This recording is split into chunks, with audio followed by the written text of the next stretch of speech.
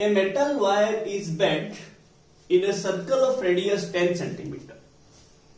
It is given a charge of 200 microcoulomb,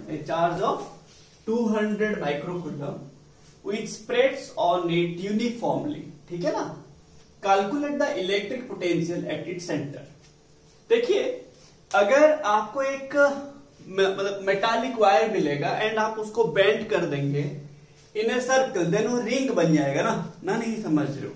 late देखो, मेरे पास एक वायर है, ठीक है, मैंने इसको बेंड करके क्या करना है ना, बेंड करके मेरे को ये सर्कल बना देना, तो ये एक मेरा क्या बनेगा, रिंग बनेगा ना, है कि ना, ये एक रिंग बनेगा मेरा।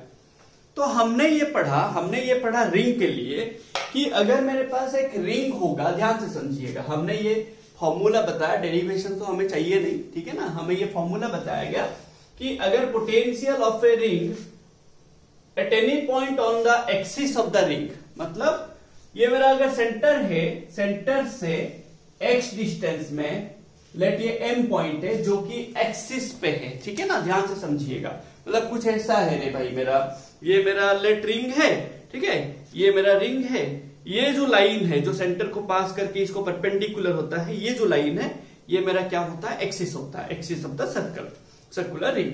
अब ये एक्सिस का एक पॉइंट जो कि सेंटर से x डिस्टेंस में, सेंटर से कितना डिस्टेंस में है, x डिस्टेंस में है, ठीक है ना, तो उसके लिए फॉर्मूला क्या है ना, electric potential due to this ring, अगर इसमें चार्ज q डिस्ट्रीब्यूट हुआ होगा uniformly, then eight A distance x from the centre of the ring on the axis of the ring, समझ लो, axis of the ring, then उसका potential क्या होता है ना, potential at the point m, ठीक है, ये मेरा रिंग है भाई, ये मेरा रिंग है, ठीक है ना, डिस्क नहीं है, डिस्क होगा तो उसके लिए हमने अलग फॉर्मूला बताया, ठीक है ना, तो ये मेरा ना potential at the point m कितना होता है, 1/4 pi epsilon not q by r square plus x square का रूट ओवर, जहां पे r क्या है मेरा ना, रेडियस ऑफ द रिंग, समझ रहे हो, radius of the ring.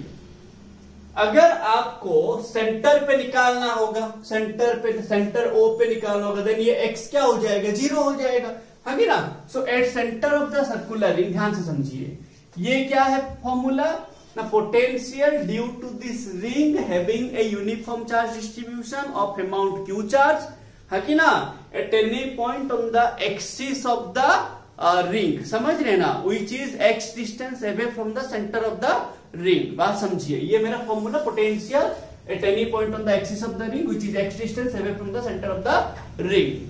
But अगर आपको सेंटर पे निकालना होगा पोटेंशियल, एट सेंटर पोटेंशियल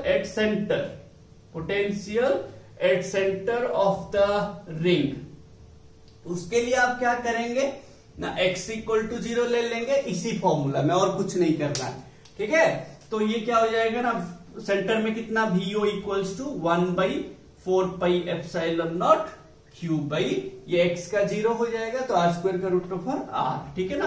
तो सिंपल सा आपको फॉर्मूला मिल गया, रिंग के लिए आप इतना याद रख लेंगे, ठीक है ना। तो अब बताइए, इसी क्वेश्चन को हम सॉल्व करते हैं। यहाँ पे रेडियस कितना दिया है मेरे को ना, 10 सेंटीमीटर दिया है, तो ये मेरा 0.1 मीटर हो जाएगा। देन चार्ज कितना दिया है, 200 माइक्रोकूलम, तो 200 इंटू 10 का पावर -6 कूलम, है कि ना। तो देखो, this is the radius, this is the charge, amount of charge which is distributed uniformly, spread on it uniformly, ठीक है ना। तो calculate the electric potential at it centre, ये एक्सिस का फॉर्मूला, ये सेंटर का फॉर्मूला, तो डाल दीजिए ये वाला फॉर्मूला। तो वेलोसिटी बोलो, पोटेंशियल क्या हो जाएगा ना, सेंटर में potential at the centre 1/4 pi epsilon not q by r, है कि ना। तो ये 9 इंटू 10 का पावर 9 हो गया, समझ रहे हो रे भाई। तो ये मेरा चार्ज कितना दिया है, 200 इंटू 10 का पावर -6 डिवाइडेड बाय ये 10 सेंटीमीटर दिया था, तो 10 इंटू 10 का पावर -2, ठीक है ना, 10 इंटू 10 का पावर -2 मीटर।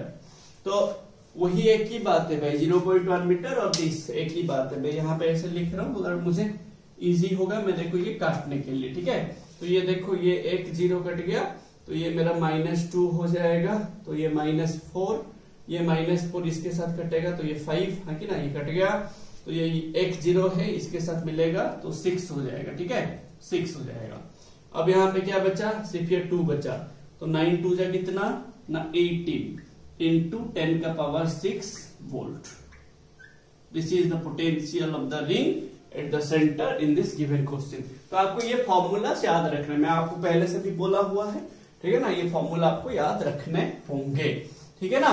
तो ये एक्सिस का at any point on the axis which is x distance away from the centre of the ring, है ना, एंड ये मेरा सेंटर में फॉर्मूला होगा, तो इसको आपको याद रखना। वैसे आपको डिस्क का जो फॉर्मूला बोला गया है आप उसी फॉर्मूला को याद रखेंगे, ठीक है।